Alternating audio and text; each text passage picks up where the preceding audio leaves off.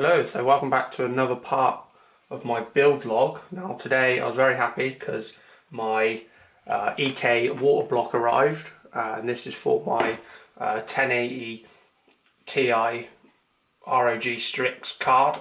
Now the reason I'm keeping the same graphics card is because it wasn't really worth the money upgrading to a 2080 Ti, and I'd rather wait till maybe beyond the 3000 series before I upgrade the graphics card. So I've had a quick look through the instruction manual and hopefully I know what I'm doing. So what I thought I'd also do is completely remove the stock cooler and take a look at the old thermal paste just to see what it looks like after 3 or 4 years. I can't remember when I actually bought this card now, but it was quite a while ago now. So I'm going to go ahead and get a lot of these screws off and I'm just going to follow the instructions. This is the first time I've actually installed a water block on the graphics card, so it might take me a little bit of time just to make sure I'm doing everything correctly. So first I'm just going to go ahead and remove these plugs.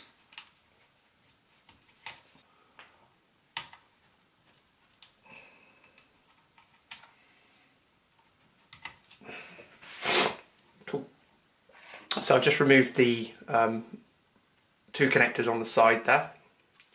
Now I'm going to go ahead and undo the screws to remove the front part of the cooler. So this little sticker here, that will void your warranty, I believe, if you remove that white one. So just make sure you are willing to do that. I think this is out of warranty anyway, so it doesn't really bother me.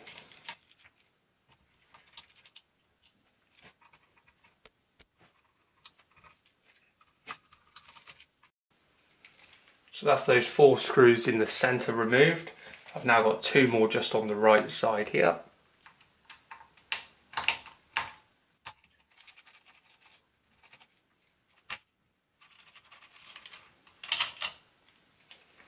Okay, so that's those 2 screws removed there.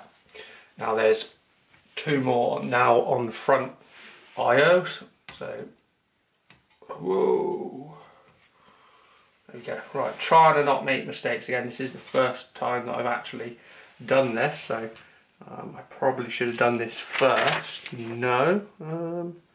Yeah, probably should have done these 2 first, but here you go.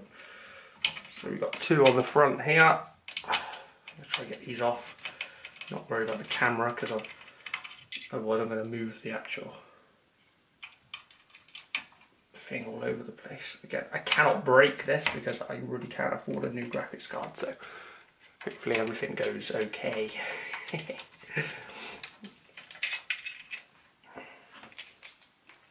Okay, right, so we've pulled out the 2 screws on the front IO shield and all the screws on the back. Now this cooler should just lift off. There we are. Just like that. So there's our graphics card there.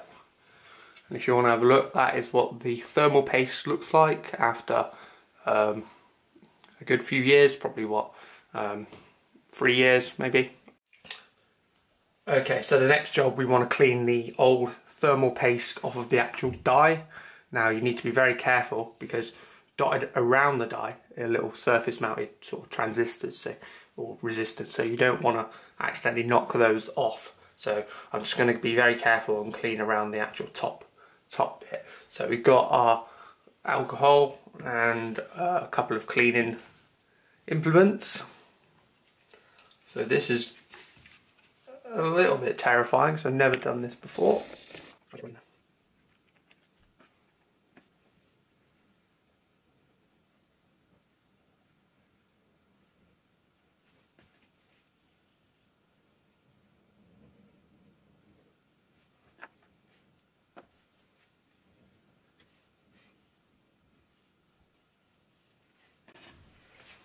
And I'm just going to take my time on this, I'm not going to rush it.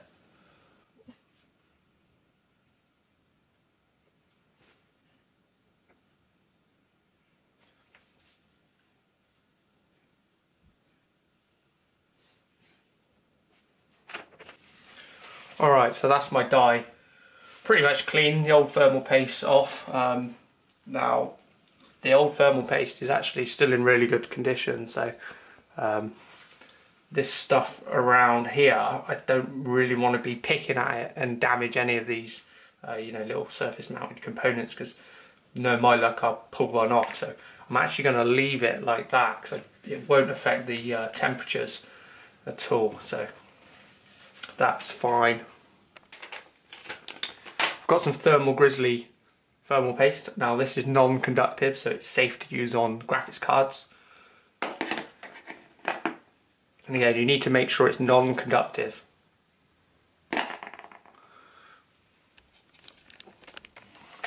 Okay, so just realised I've actually skipped a step, so I need to make sure I remove the back plate of the graphics card. So go ahead and remove, what's that, 1, 2, 3, 4, 5, 6, 7, 8, 9, 10, 11, 12, 13 screws. Cool. There's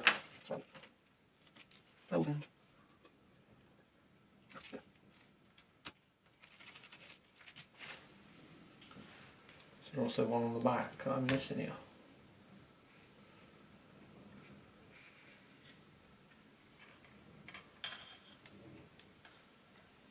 I've missed this trick here. So there's a little thing, a little ribbon connector under the bottom here, so make sure you don't just yank that off. Not a ribbon, what am I talking about?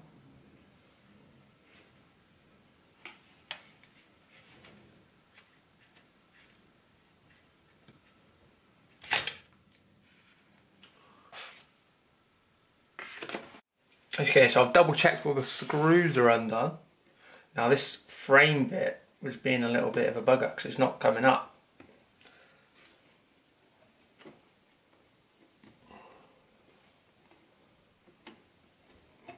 I don't know why.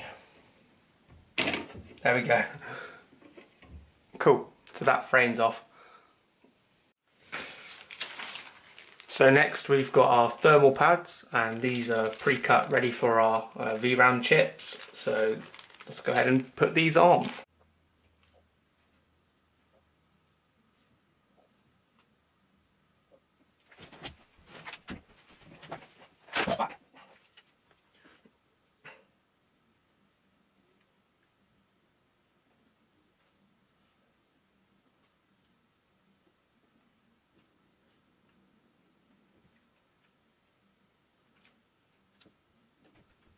So I'm definitely very uncomfortable dealing with this at the moment. This is the first time I've ever put a block on, a water block. So I'm just doing things slowly and just making sure that everything is in the right place.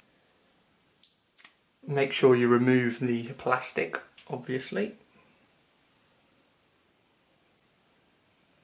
So there's two more chips just up the top left here. We need to make sure we cover those up. So.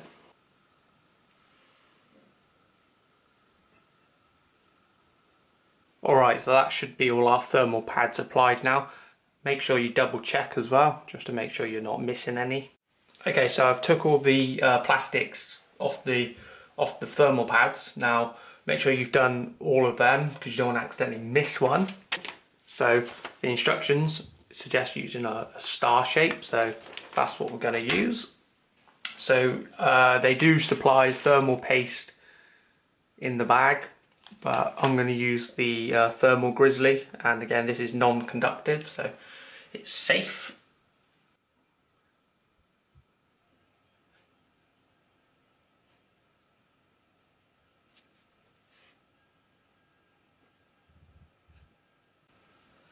All right, that seems like enough. I'm not going to go too mad. Kind of used to doing it on a CPU, so it's a bit different on the graphics card.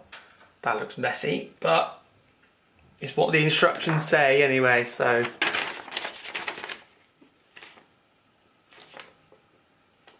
Okay, so now is the fun part. We actually get to put the block on. Okay, so we take the block, and we want to push it straight down. Don't wiggle it around or anything, just drop it straight down onto where it needs to go.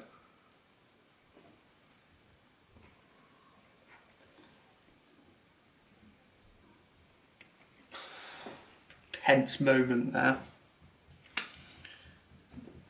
Looks fine. A little bit of push. Don't press hard because you can crack the PCB, I believe. So that's what it says in the instructions anyway. So okay, so we can flip this over now.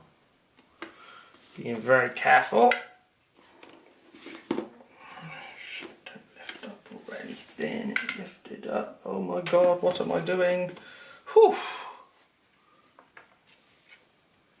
Did not like the sound of that. Hope I didn't damage anything doing that. Whoops. Nah, couldn't have done.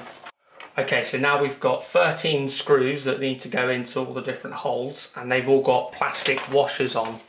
Start tightening the screws around the GPU core and continue outwards. Use a plastic washer under each and every screw if the washer is already present on the circuit board, usually around the GPU. So there's no need for additional.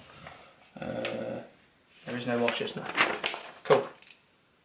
Now the graphics card's going to be mounted vertically in the case anyway, so I haven't got a backplate at the moment. Now I might buy one because I don't think the original one is compatible, so I might be wrong.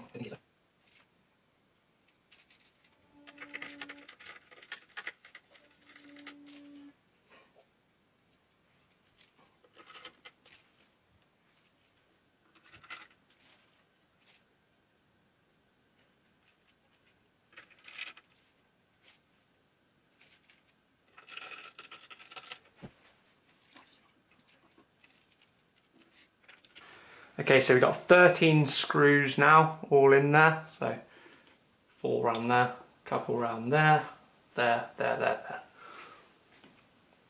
Now I haven't tightened them really tightly, just, you know, hand tight as I'm going to call it. So we are finally done. I've put the 2 ports, blanking ports in there for now. And then if we flip them over, stresses me out now that I don't have a back plate on there, so I think I'm going to go ahead and get one of those. So there's the front of the block, and I've still got a whole load of screws and washers there in case I do get a back plate for it, which I'll obviously be hanging on to. Okay, so thanks for watching my how not to install a GPU water block.